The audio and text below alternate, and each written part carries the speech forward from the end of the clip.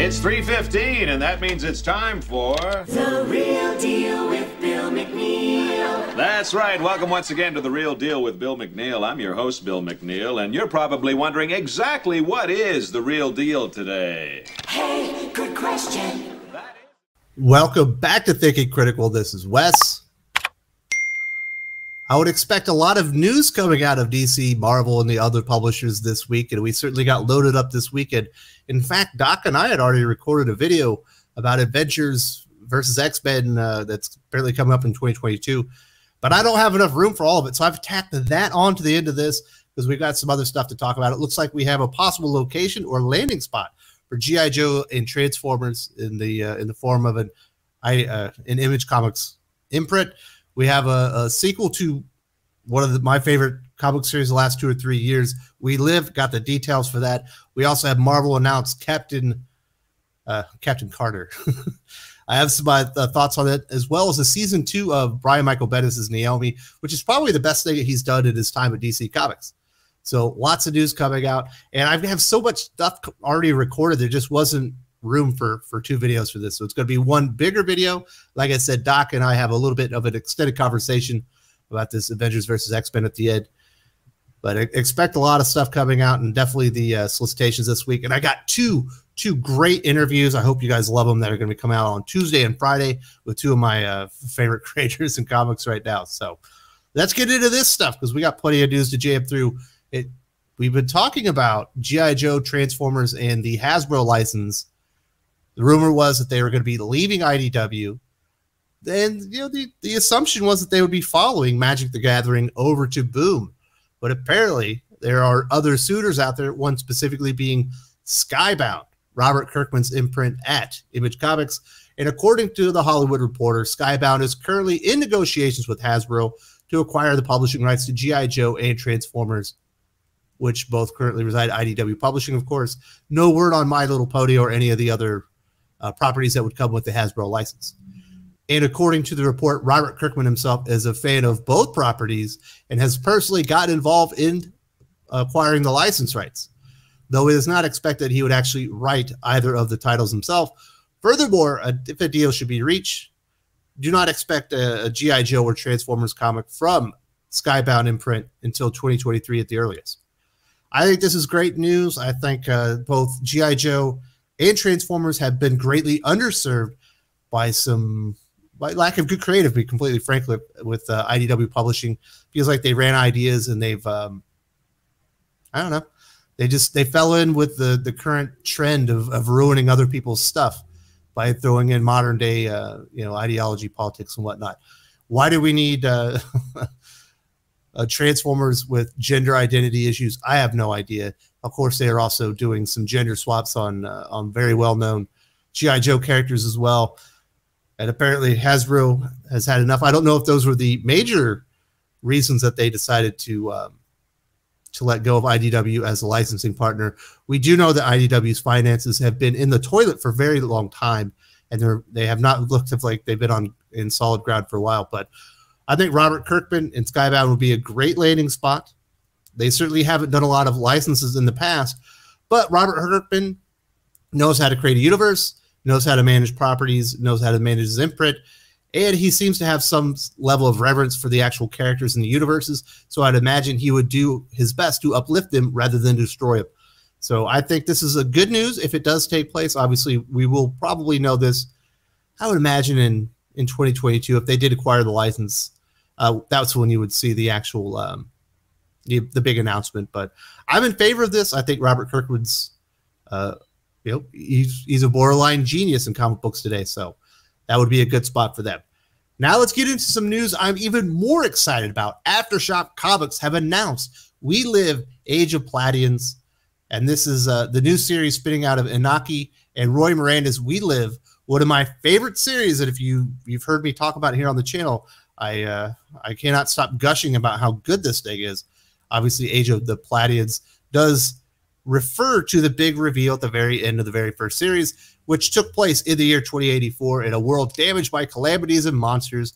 Age of Palladians picks up at the end of that series in 2090 with the titular heroes, or not the titular, but the heroes returning, Hototo and Tala, with the Miranda brothers saying that the book will explore their relationship and include new characters, General Terrasa and General Nesbo, who are responsible for the population of Megalopolis number 9. This is what Roy Miranda himself had to say. The story begins 6 years after the appearance of the Palladians in Megalopolis 9. After an ephemeral time of prosperity, the city faces a new critical situation. We are in the middle of a very delicate moment where a decision will have to be made for the survival of the population. It's a story that deepens in the concept of heroism, a kind of heroism that few can assume when it needs to be built from a place of defeat. The readers that have followed us since the first arc will see how the universe of We Live has grown along with the characters, especially our main characters, who have grown physically, but mostly psychologically. That is what Roy Miranda had to say. This is what his brother Inaki Miranda had to say. Megalopolis 9 is under attack from the new nature. A third party of its territory is in ruins. The population that is still alive is suffering from direct consequences of a siege.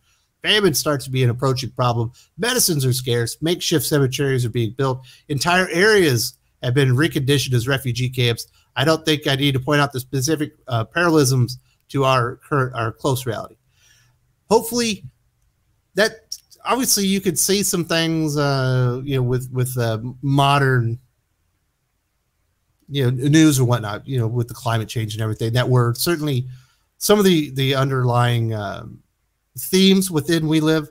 Hopefully they don't lean on that too much, despite that last sentence from Inaki Miranda. I have great faith that will not be the case. The first series was great. I couldn't be more excited for this. I know that they had teased this with their free comic book day in 2021. I just think We Live is beautiful. I have a video up in the next day or two about why I think comic books are the best medium, and I have examples of all these things, and I absolutely use We Live as as an example of how comic books can exceed other mediums as far as storytelling and world building.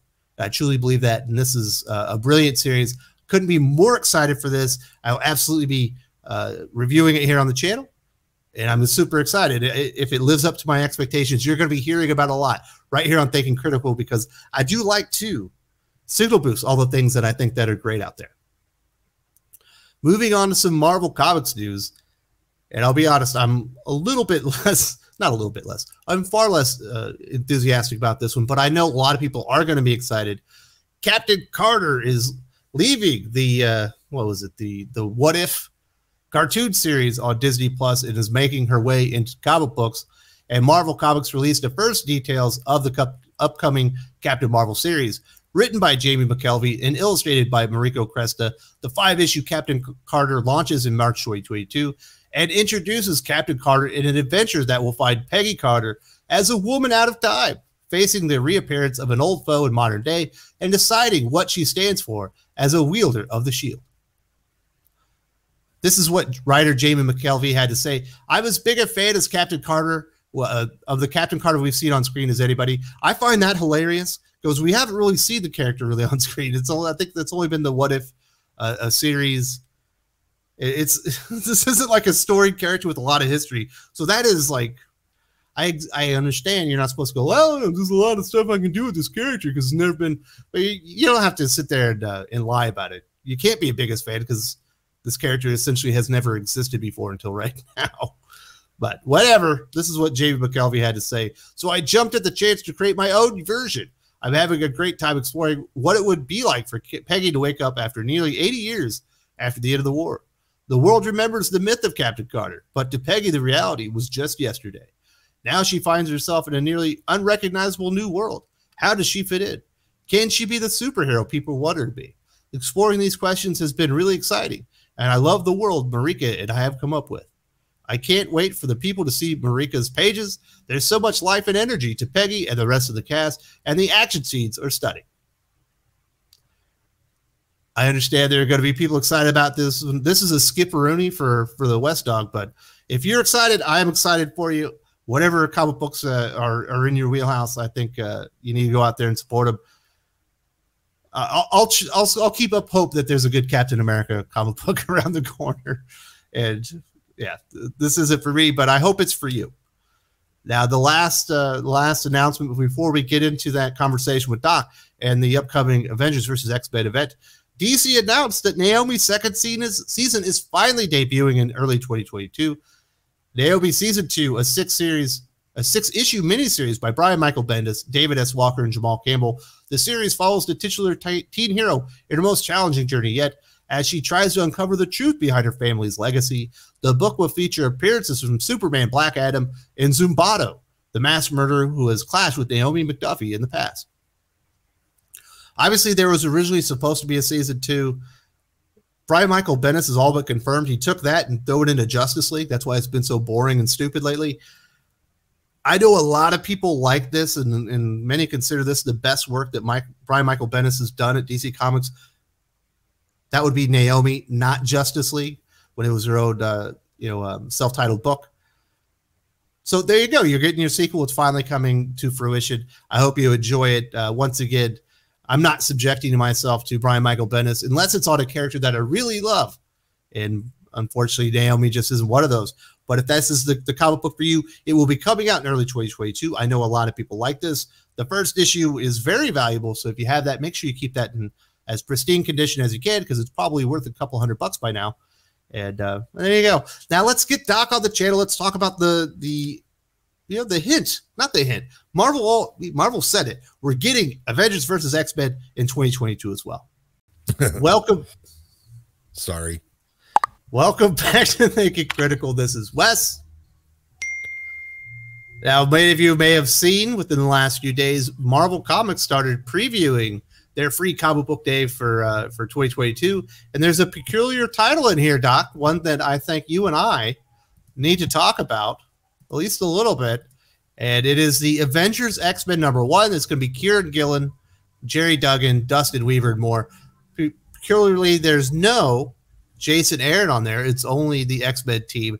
And this is what they're saying, that this free comic book day will lay the groundwork for an event that will erupt across the Marvel Universe in 2022 and drastically alter the relationship between Earth's mightiest heroes and mutant kind.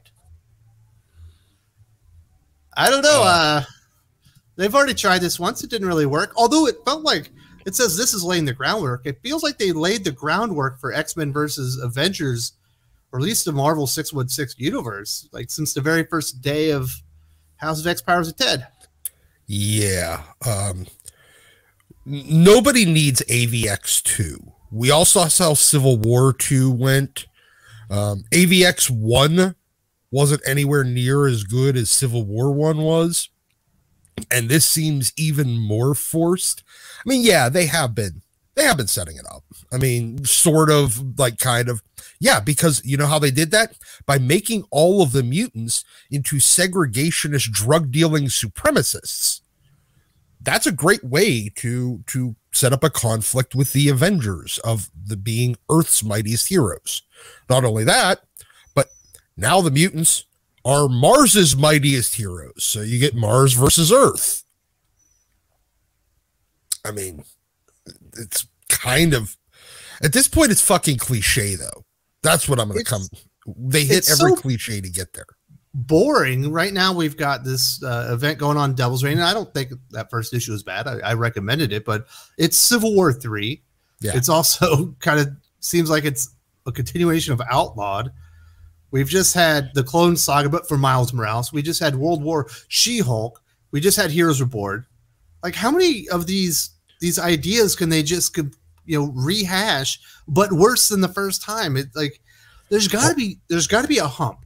There's got to be some time when they say, you know what, us redoing shit very badly is not good for the future of the company. Let's do something new, and hopefully not badly. Or even if it was bad, it won't feel as bad because we haven't tasted something that already tasted better.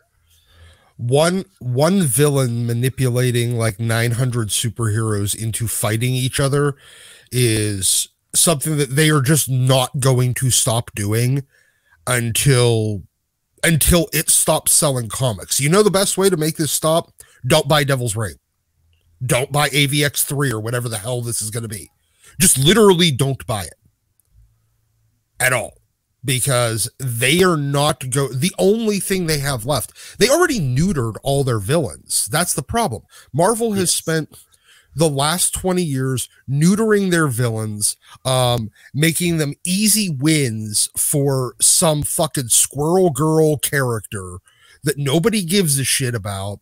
You know why you can't really have Galactus or Thanos as a giant threat? Because Squirrel Girl kicked the shit out of him. You know why Kraven is no longer ever going to be a serious threat against Spider-Man? Because for 2 years, he was the joke villain in every one of those teenage girl comics. So no, that's what you have Mole Man for. Yes, Marvel has spent the last 20 years either making them not villains, making all of their villains either not villains, or neutering them completely. So you know what? When you want to do a big event, all you have left is hero versus hero. That's it. And it's not going to stop being done until they actually make the villains actually threatening again. And people keep buying it. It's really cliche at this point. Well, we just had that interview. We talked about it on Comics Aficionados with Jordan White, one of the Legion of Doofuses, the X-Men group editor. And in that interview, it's quite clear he knows that these two mutants are out there just murdering people, but he's like, it feels kind of justified. It's, the leadership, they don't understand good versus evil, heroes and villains. They think they're all in the same bucket. It just depends on how they categorize them that day. Yeah, no, you have a bunch of people whose moral compass spins like a fucking clock. In fact, actually, it more spins like a record. And so doing characters that are ostensibly supposed to have a relatively firm moral compass pointing north, and then villains who have very, very, very flexible moral compasses, and it always points towards themselves. That's the whole point here. And you have a bunch of editors and a bunch of writers and a bunch of that don't believe in objective morality and ethics. They think, nope, it's to get something done that we think is a good thing. So it's fine. That's what it comes down to. And what we're also seeing, obviously, with Kieran Gillen being one of the co-writers along with Jerry Duggan. Jerry Duggan's on X-Men. Kieran Gillen's on Immortal X-Men. It feels like, is he replaced Jonathan Hickman as the big picture guy for X-Men, the kind of the bigger name in there? I find this terribly disappointing. I'm a Kieran Gillen fan, but Kieran Gillen's X-Men, and his take on mutants, absolutely sucks. Yeah. There's a reason why during Kieran Gillen's first tenure in that X office, he managed to make X-Men, Uncanny X-Men, the least important book behind X-Force. Rick Remender made X-Force a larger and more important title than X-Men. That's pathetic. And you know what? Kieran Gillen is very, very symptomatic of, he was the next step of all the mistakes that were made by bringing in Fraction. Yeah. Fraction was the start of it. Kieran Gillen took it to the next level. And Jason Aaron was kind of the final stage of that until it was such a broken, until it was such a broken title that they actually had to start, that they weren't able to keep an ongoing going. That was the thing. So if you want to call Matt Fraction the original sin in the downfall of the mutants, the real downfall of the mutants, I'm all for it, because I know people I think originally, when he came onto the scene, they liked that he had a different take on superheroes.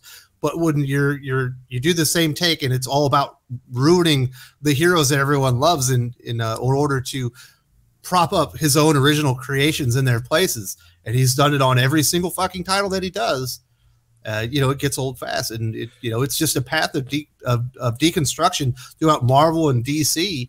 And you're right. Kieran Gillen, obviously, picked up that ball and walked and ran with it. Kieran Gillen's job in that is he loves to come in. He's the guy that follows up somebody else royally fucking up a book and completely deconstructing it and then putting it together wrong again. And that's what Kieran Gillen's job is. And you know what? I'm sorry.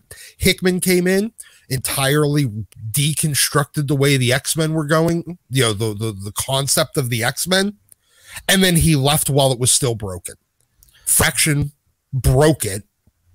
Now, Hickman might have put it back together if he would have stuck around, but you know what? He didn't. So now they bring in Kieran Gillen for mop-up duty to totally, completely break something permanently. I don't really blame Jonathan Hickman. You know, he's sitting there working, you know, kind of side by side in kind of a leadership role with Jordan White, one of the Legion of Doofuses, who's just being run roughshod over. You know, all these untalented writers are essentially dictating to him the direction of the X-Men, and Jonathan Hickman's vision gets pushed to the side. I would have walked away too. Honestly, what I would have done is I would have wrote the exact comic that I wanted. If they would have fired me, fire me. And I would come out and say, no, mine's the only one that matters. Sorry, all the rest of them. You brought me in to have a vision. I'm going to have that vision. You can either stick along for the ride or you can fire me. It's that simple. And that's what I would have done in that position. But so, yeah, I do kind of blame him because he didn't have the balls to stand up to some ukulele playing douche that looks like he should own a haberdashery and not be a comic book editor. Well, yeah, that's obviously we've talked enough about Jordan White, but so are you saying that you're not excited for the X-Men Avengers crossover event? Fuck no. Because the last thing we need is another one of these. I wish they would just put a moratorium, you know, have little crossovers between characters or titles. Yeah. You know, that like, hey, there's 2 issues here, 2 issues there, they cross over and it's a fun story. Have a yearly X-Men event, go for it. You know, have an Avengers event every year, have a Star Wars event every year. And maybe every 2 or 3 years you can have a big crossover with everything. But there's so many events, there's nothing to get excited for. And you know, like, are you looking forward to a Kieran Gillen, Jerry Duggan-led fucking X-Men Avengers book? Fuck no. They're going to drop the ball so hard, it's not even funny. They're going to drop the ball so hard, it's going to be a plate. No, this is going to be a disaster. Look, Jerry Duggan is you know what? I used to think he was the least terrible person in that office, like idea-wise.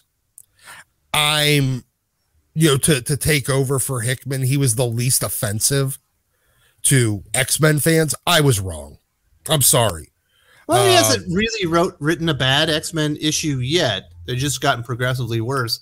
And they've been the exact same, and they've been the exact same issue every month. No, but I think that actually I would have taken Leah Williams on the main X-Men book at this point over, because she can't. You're just talking out your ass. No way. No, because there's way worse. Because nobody would actually respect her enough in the comic world to actually give her the big crossover event. Yeah, but she's only like fucking up iBoy and Polaris and fucking Dakin. Yeah, who gives a shit? I just figure Jerry Duggan has the cred to actually be on an event book. If Leia was the writer of X-Men, they'd be like, we can't give it a massive event. Magneto, that's an event book. No, it's a tiny little mini series spin off of her own canceled book. Yeah, it's an event series. It's not a line wide event. It's not an it's not a crossover. Event. It's absolutely not yeah. They wouldn't give her that. They'd be like, we can't do that event until she's off the book. I wish they'd stop doing this, though. I'm shockingly, I'm cynical about this. I do not see anything good coming out of this, and